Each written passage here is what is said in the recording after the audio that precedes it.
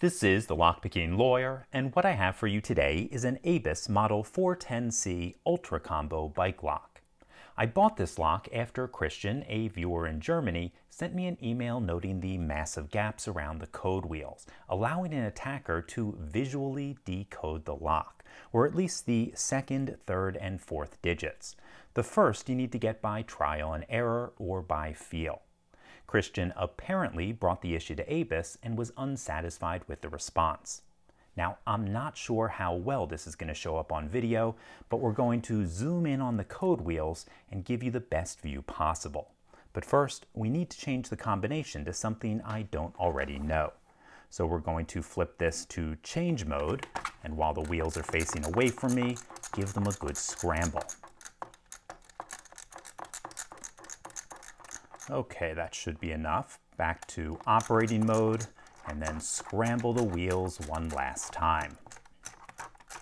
Okay, I now have a lock to which I do not know the combination.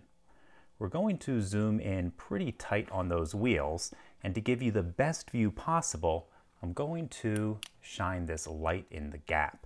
I can see it pretty clearly, but I want to make sure you can as well. Going to turn the wheel until I see a little notch align with the center of the gap.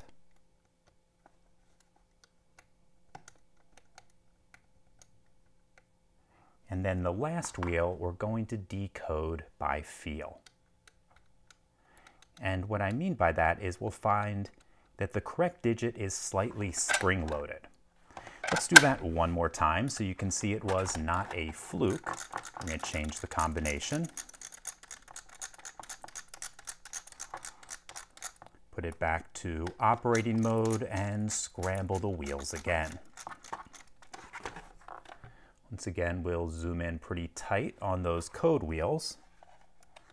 And I'm looking for that tiny little notch and aligning it with the center of the gap.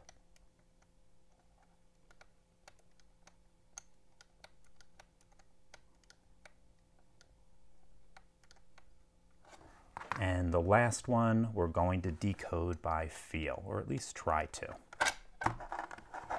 Okay, folks, obviously it's a big problem when someone can walk up to your bike lock and visually decode it in seconds. No tools required, except perhaps a flashlight if it's at night. In any case, that's all I have for you today. If you do have any questions or comments about this, please put them below. If you like this video and would like to see more like it, please subscribe. And as always, have a nice day. Thank you.